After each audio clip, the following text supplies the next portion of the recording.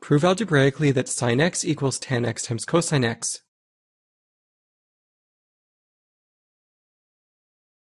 Rewrite the statement and draw a line.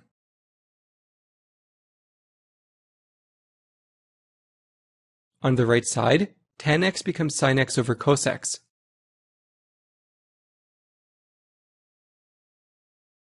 Cancel to get sin x.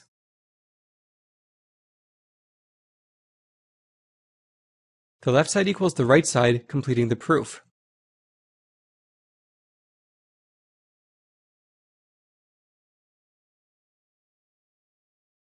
In part B, verify that sin x equals tan x times cosine x for pi over 3.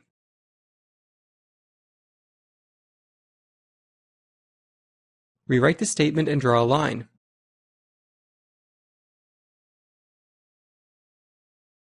On the left side, plug in pi over 3.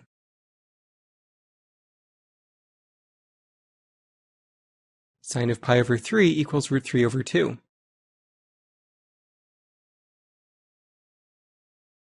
On the right side, plug in pi over 3.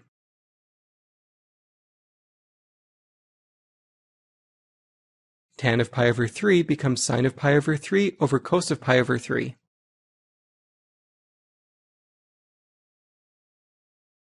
Cancel.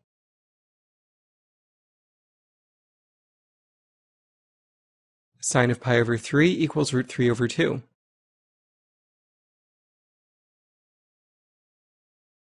The left side equals the right side, completing the verification.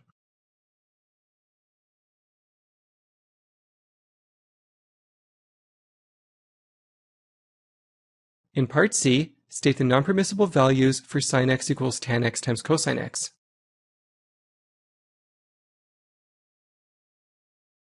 Bring up the proof we completed in part A.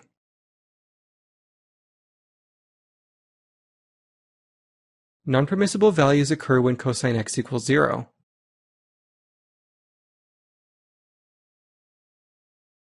Cosine x equals 0 at pi over 2 plus n pi, where n belongs to the set of integers.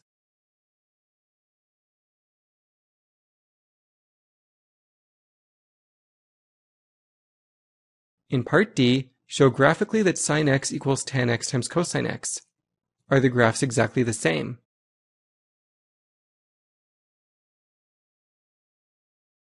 Draw y1 equals sin x.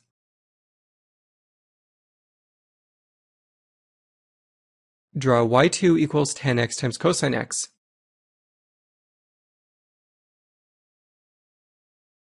The graphs are not exactly the same. The graph of the right side has holes since tan x times cosine x has non-permissible values.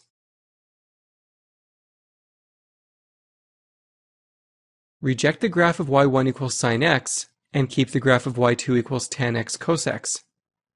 Only the graph of y2 equals tan x times cosine x matches the non-permissible values of the proof.